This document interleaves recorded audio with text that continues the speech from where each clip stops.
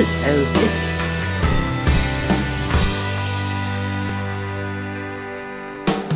Hello, this is Liz. Welcome to my little urban homestead.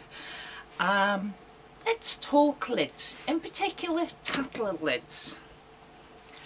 I've been using Tattlers now for around about 6 years.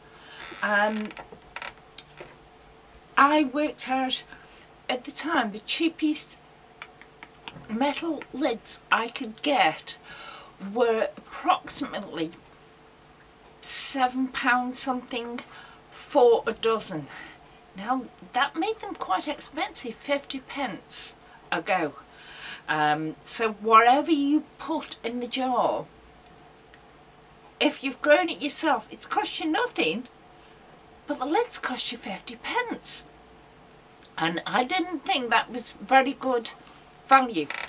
So I looked on eBay and you could bulk buy some. Well, before I went in for that, I bought some Tattlers because I thought, yeah, good idea. It's a bit more expensive, but I can reuse them again and again. So I bought a few boxes of Tattlers and I liked them. And I worked out that it was a lot cheaper to actually bulk buy. Now, about a year ago, I did another bulk buy of the regular mouth lids, and it was approximately £60.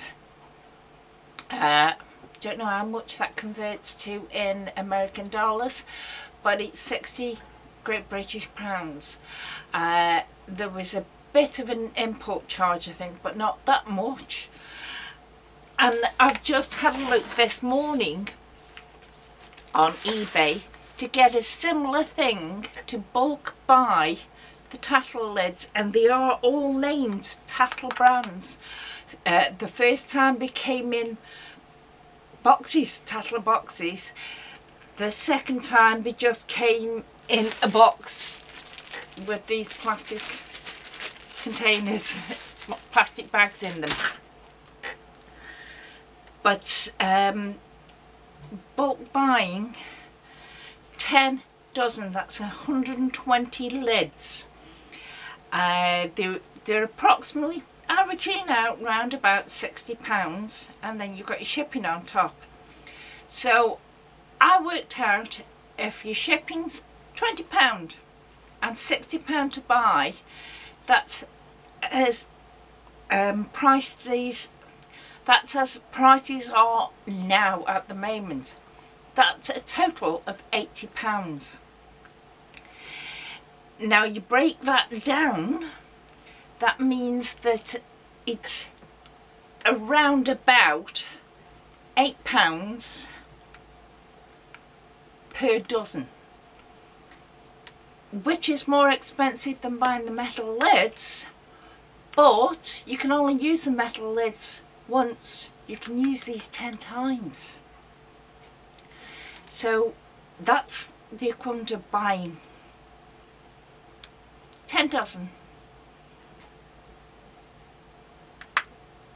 They'll have cost me £8. If I bought 10 dozen metal lids, it would cost me about £40–50, something like that. That's one hell of a saving in my eyes. I've done a quick working out, it's probably wrong, but quick working out here. £8 per dozen for the Tattler lids and the rubber ring. That works out at 6.5p.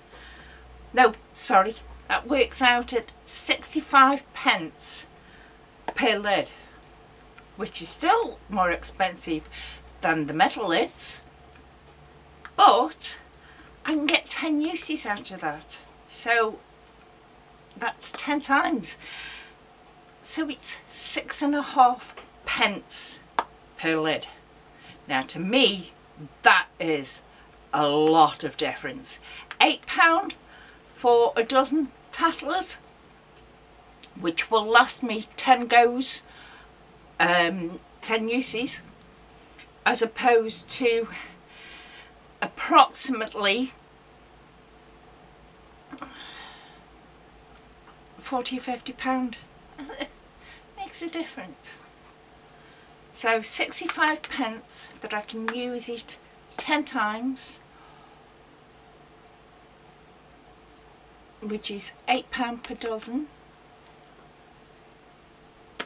or I pay about £5–6 for 1 dozen.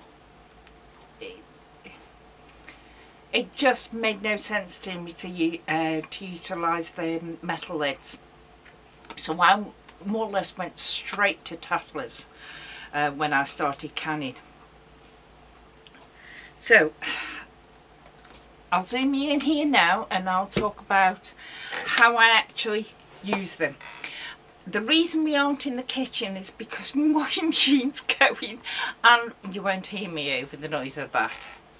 Now, when I got this second batch, they were just in these plastic bags. So, a couple of bags of the rings, and yes, I have got more of them still. And a couple of bags, well, yeah, a couple of bags of the seals. First time round, it was just, they were all in dozen boxes. And that's how it is. That's how they came. Now, to use the Tattler lids, I went as per... Oh, got a ring in there. I went as per the boxes of the original Tattler lids, and I do them the same thing. When I'm getting ready to can, I will put on a pan of boiling water, and I'll boil those for a while because they can discolour slightly. So I'll put them on to boil and it brings them up nice and fresh and white. Sometimes I'll even put a drop of vinegar in. Sometimes I'll do it not on a canning session. I'll just put them in to whiten them up and clean them up.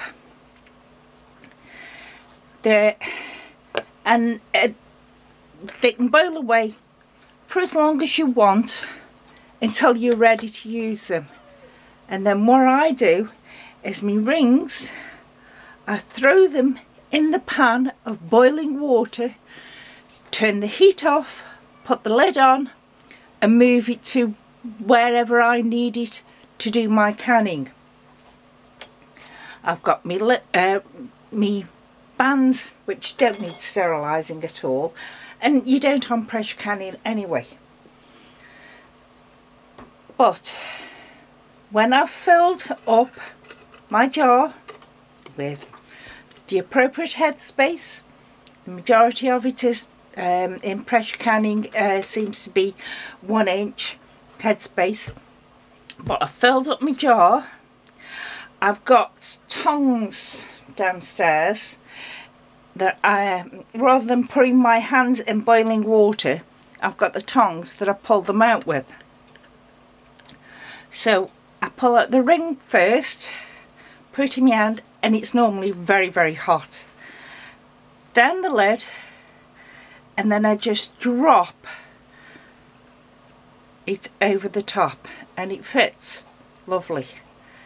I then hold the sides of it, so I'm not transferring anything to the seal itself. You treat your jar exactly how you would for metal lids. Wipe it down with a clean damp cloth or vinegar. But I hold it like that, and as you can see, the ring stays in place. And I just put it on top of the jar, and then get the band and put it on. And as you can see, I'm not putting any pressure at all, and as soon as it starts to move on my countertop, I don't tighten it anymore at all, because they always say that you've got to tighten it to finger tight and then loosen it off, which is a pain in the bum. You don't exactly get it right. So this is what I do and it works for me. As soon as it turns, that's it. When it comes out of the canner, after it's had its processing time, it comes out of the canner, I put it on my work surface. I've got an oven mitt on one hand and a cloth in the other. Hold it, crank it down, and then just leave it. That's all I do. So it comes out of the canner, hold it, crank it down. Now on odd, rare occasions as your bands get old, I've had it where the band's just turned and turned and turned and not cranked down. So I've cranked it as much as I can do, put it to one side, and then the next day, when it's all cooled down, I sometimes don't have a seal. Sometimes I do, but sometimes I don't. But I throw that band away because I know it's not working right.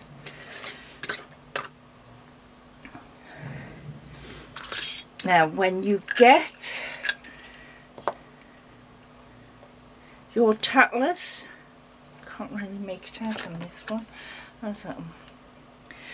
Where they obviously make them and print them out, they're attached. There's a little teeny burr. I don't know if you'll be able to make it out. On this one, it's minute, you can't see it, but on some, it's a little bit bigger, and it can catch in your ring, so you don't get the right turn. So just get a file and file that down. That's not a problem. Yeah, if your rings, your bands are getting old, throw them. It's just not worth having a failed seal because your ring, your band isn't working.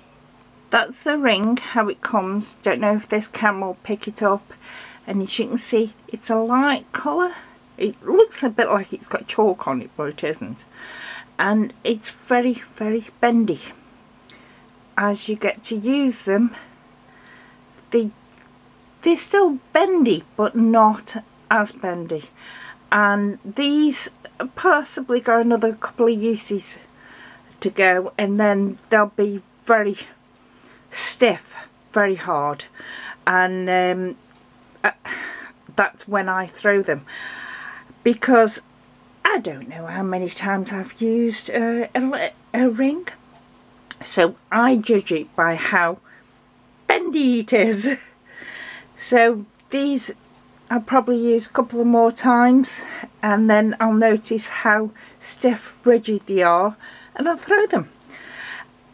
It's normally when I am getting ready to do a canning session, I put the lids in the boiling water, but the rings, if I'm canning 8 jars, I will pour in 10 rings, just in case I pull one out, because sometimes these stretch and they're too big for, they've been used a while, and that's how it's starting to go. It's too big to go on your disc, so to ask it to be discarded. So I've always got another one that I can use that's the right size. So I always put in more seals than I need. So that's how I deal with Tattler lids. If any of you have got a specific question that I haven't answered in this video, please by all means leave me a comment and I'll get back to you. If I can't explain it in a comment, I'll do another video just for you. And I did a video for Angela Connie's when she wanted to use Tattlers. I sent her, she's also a UK canner, I sent her some Tattler lids so she could try them out, and also some video footage. to show her how to use them. Yeah, so that's it. I've been through what I've done. There is a learning curve with it. I won't say there isn't, but because I learnt with Tattlers rather than metal lids and then moved over to Tattlers, it was a learning curve, the whole lot of experience for me.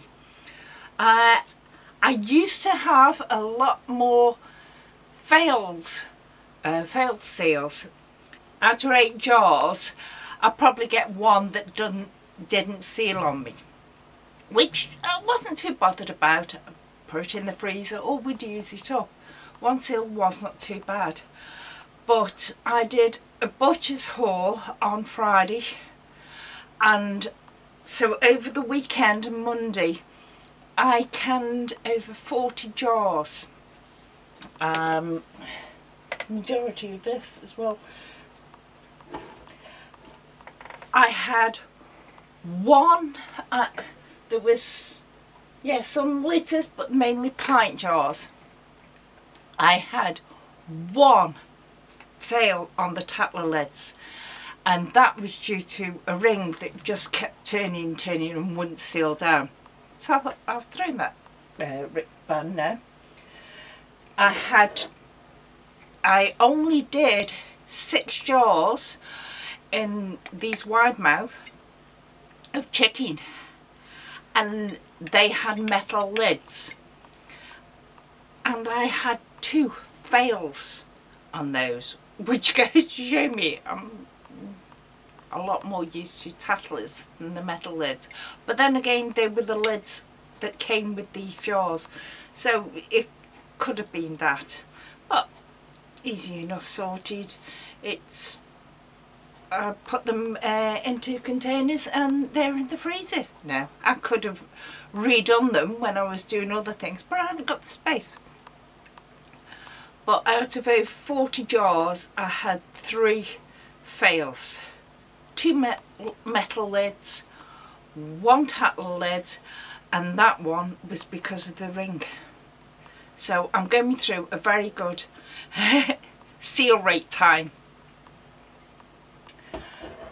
But as you can see, the shelves behind me are getting rather full. As you saw, I've still got quite a few Tattler lids, because I've got about another 30 jars to do, which are different vegetables. I want to do mushrooms, pineapple, things like that. I've only got about 30 pint-sized jars left, so I should do that alright, because I want to put mushrooms and the pineapple in half-pint jars anyway, so I have got enough of those. And then that's it, I will be fully stocked up. My freezer is crammed full of different foods at the moment, so I'm going through them, the ready-made meals, go through them. Then I can go and do a grocery shop and get me fruit and veg. Yeah, not fruit, I've got fruit. Get me veg so that I can can it up. And then I will be set until about March next year. So I will go grocery shopping in the next couple of weeks. That's November, so I'm going to have a few months, about 3 or 4 months, no shopping at all. If I want the odd things, then I'll ask Lurch to pick them up when he goes past the supermarket. So, thank you, bye.